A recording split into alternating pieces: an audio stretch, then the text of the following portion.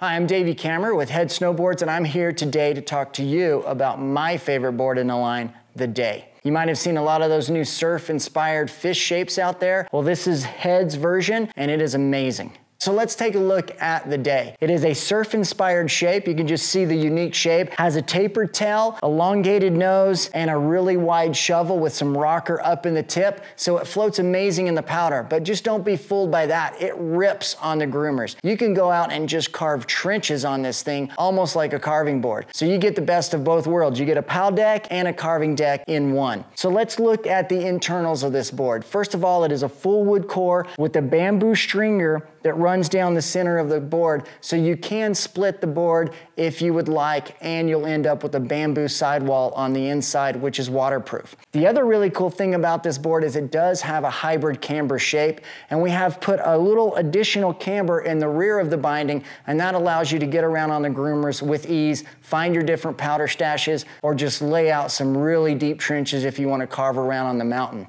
So that is the Day.